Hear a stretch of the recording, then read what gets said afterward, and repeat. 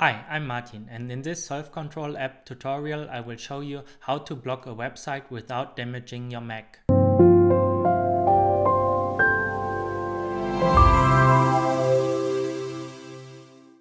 If you are not careful when you install self-control and run self-control, you might damage your Mac. For example, this university wants their students to install the software at all for some reasons. That's why important that we have a look at what to keep in mind when we use self-control.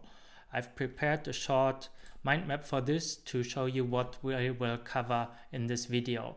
First, let's cover the use cases. Self-control is a website blocker for studying, and it's really simple to use and it's really great software. It's ideal if you want to write without doing any research or just want to block specific websites, for example Facebook, YouTube, Netflix, and so on. How self-control works? Self-control blocks something called the host file. Usually you can decide to block some websites for a minimum of 15 minutes and up to 24 hours. It has a blacklist feature where you can enter websites one by one, and you can use existing lists and then add websites however you like. And the other option is to use the whitelist. That basically means you block the complete internet and you have typically like 1 to 3 websites that you use for writing or your blog or whatever you use, and then everything else is blocked, so you're really focused. And before you start, it's important that you are really careful, because you have to test how the software works. I will get to that right in a minute. And the most important thing is that you do not change the host file. Do not play around. Like if you commit to a block, I will show you, like if you need to go to unlock self-control, there's an easy way to do this, but do not mess up with the system. Like that's why the university warns against using the software at all. It typically works fine, but if you try to change the settings, this might cause major damage. And the worst case is you need to reinstall your Mac completely and all your files are lost. And I will show you the workaround in another video. But now let's just go into self-control. So you download the software here on the website selfcontrolapp.com, and then you basically install it. And now it's really simple. You just have this simple interface, and there you can just click edit the blacklist. And here now I already put some websites in here, but if you get rid of this and click import, you just choose common distracting sites, and now you have a list of websites that you can use that will be blocked later on. Then you can remove websites or add websites. For example, my website is findfocus.net. And now we can have a look, for example, at Facebook. It works. And now we just click the X button here, and now we can start self-control. Then we need to enter our admin password, and now self-control is loading the website.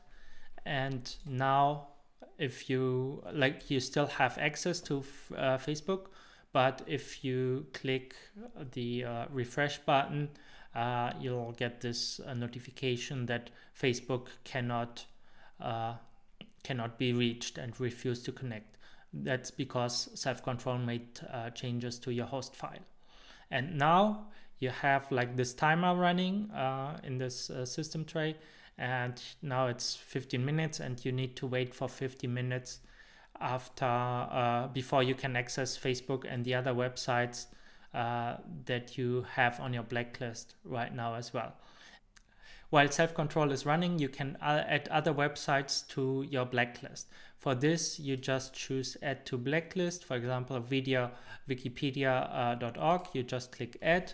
Then you need to enter your admin password again, and now you cannot even enter wikipedia.org. Like if I just want to go to the German one, you'll see it's not blocked for some reason.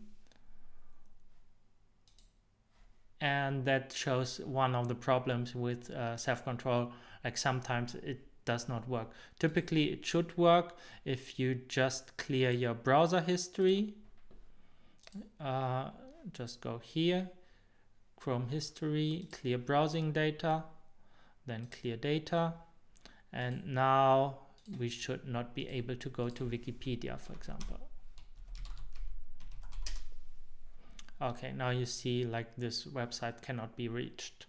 So that's another trick that you need to keep in mind. You need to clear your browser cache. If you have a look at my tray, you see it's right now 8 o'clock in the morning, 8:07, and now I will just disable self-control. Okay, I'm back here, and you see right now I just disabled self-control. How to do this is something I will show you in another video, because if you know this trick, like the software will not work for you anymore. So that's why I will not share this in this video. But I did this to show you can choose the whitelist option, and here self-control asks if you are sure, because like this will really block basically everything. So but right now we do this, and then we click away, and then we click start, and then we have to confirm again, and now basically we will be able to use Facebook, but we will not be able to go, for example, to this site anymore. Like for this we need to clear our browser cache again, history, and now clear browsing data, clear data, and now we should not be able to go here anymore. But Facebook, for example, or another website that is allowed is Twitter. Yeah, everything is allowed, but you might see some strange behavior because self-control does block all the websites, and they might use some other things. So yeah, this is quite a problem when you use the whitelist approach, and that's why I prefer my own software, Find Focus, which will I also explain in another video. I hope you found this tutorial useful. Let me know if you have any questions in the comments. Have a great day.